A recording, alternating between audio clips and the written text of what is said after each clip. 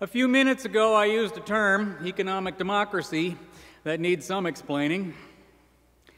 Economic democracy is about extending the values and rights of democracy into the economic sphere. It is about democratizing power and creating environmentally sustainable economies.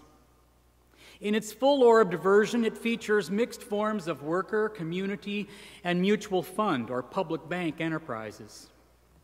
If, in the midst of this terrible economic crisis, we created a public bank that supported cooperatives and startups in green technology, that would be a major breakthrough for economic democracy in this country. I do not believe that the factors of production trump everything else. But I do believe that those who control the terms, amounts, and direction of credit have a huge role in determining the kind of society that everybody else lives in. We are getting a dramatic demonstration of that today. Gains towards social and economic democracy are needed today for the same reason that political democracy is necessary: to restrain the abuse of unequal power. Economic democracy, like political democracy, is messy and time-consuming.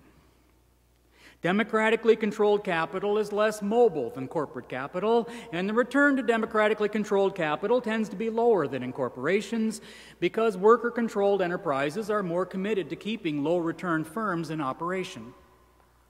Producer cooperatives are often too small and slow and humane to compete with corporations, and they require cooperative habits and values that cut against the grain of American individualism. In the U.S., any strategy to break down concentrated economic power by expanding the cooperative sector confronts difficult trade-offs and political opposition and cultural barriers.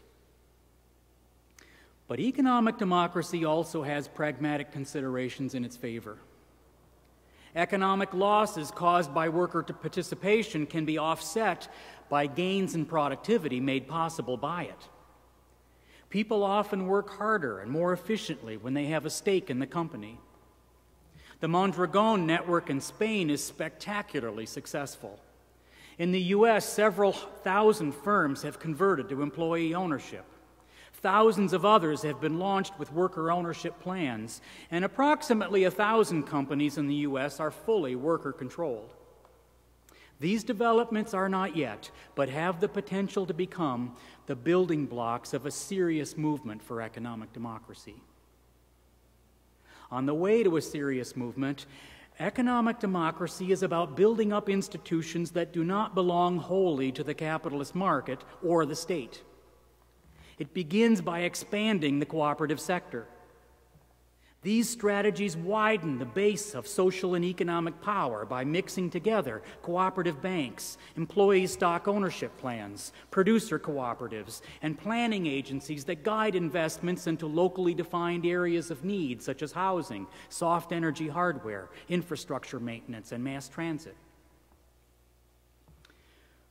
But merely expanding the cooperative sector is not enough.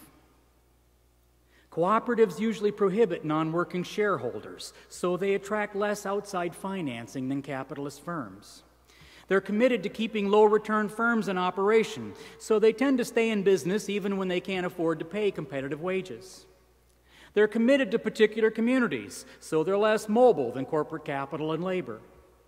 They smack of anti-capitalist bias, so they have trouble getting financing and advice from banks. They tend to maximize net income per worker rather than profits, so they tend to favor capital-intensive investments over job creation.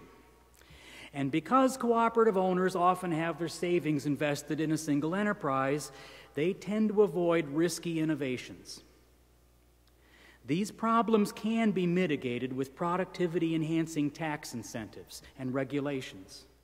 The kind of economic development that favors the needs of poor and disenfranchised communities and does not harm the Earth's atmosphere requires a dramatically expanded cooperative sector consisting of worker-owned firms rooted in communities, committed to sustainability, and prepared to accept lower returns. But we also need something bolder and more visionary than expanding the cooperative sector. We need forms of social ownership that facilitate democratic capital formation, have a greater capacity for scaling up, and are more entrepreneurial. Specifically, we need public banks and mutual-funded holding companies. This approach can take a variety of forms, but the essential idea is to establish competing banks or holding companies in which ownership of productive capital is vested. The companies lend capital to enterprises at market rates of interest and otherwise control the process of investment, including decision-making power to initiate new cooperatives and shut down unprofitable firms. Equity shareholders, the state, and/or other cooperatives own the holding companies or the public banks. Mutual fund models of this kind contain a built-in system of wage restraints, and they facilitate new forms of capital formation. This approach does not rest on idealistic notions about human nature, and it should not be the next progressive blueprint. Economic democracy is a brake on human greed and domination. The whole point of it is to fight the universal propensity of dominant groups to hoard social goods and abuse disenfranchised people. Neither should progressives absolutize any particular model of economic democracy, for the blueprint mentality is inherently problematic.